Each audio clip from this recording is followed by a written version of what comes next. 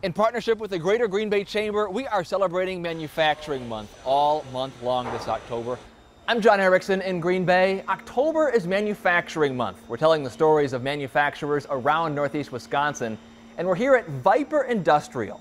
It was a dad's idea for a better shop stool that led to his two sons deciding to start making the stools.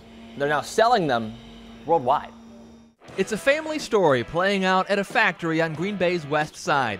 It's Vyper Industrial, and with their dad's prototype as a reminder, sons Dane and Dylan Rush co-own the company.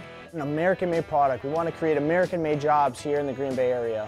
They want to give people who work with their hands a better place to sit, because that's what their dad needed. Our father continued to experience back pain and knee pain when he was working in the garage. He's like, why am I continuing to go through this pain?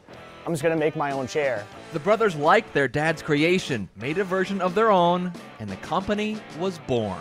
We had our first chair sale July 2020. Their main products are chairs, stools, and creepers like this, which are made using man and machine. And stainless steel doesn't like to be manipulated or figured, so it's quite the process to turn a 20-foot stick into a perfect circle. Here in the embroidery room, here's the V for Vyper coming to life, and here's the finished product on this piece of vinyl. Dylan says at their busiest, they can ship out 250 chairs a day. The company has 30 employees.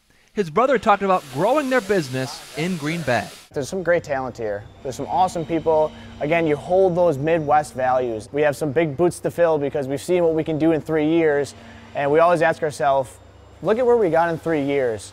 Imagine where we can go in 3 more years, and then 3 more years to come from there. So the sky's the limit with us. Family is a big part of this business. Right here on the factory floor, you can see a motorcycle, a Harley, that the brothers' grandpa, they say, drove from California here to Wisconsin decades ago, and looking toward the future, they just hope to keep growing this business.